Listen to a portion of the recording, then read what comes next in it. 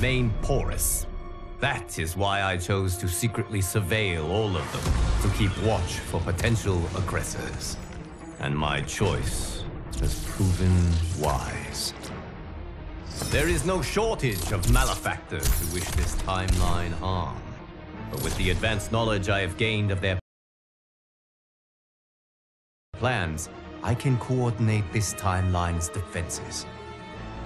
These threats vary in nature and severity, but all risk doing critical damage. With skill, luck, and perseverance, these threats will be defeated. The future of this timeline is now in your hands. May the Elder Gods bless your efforts.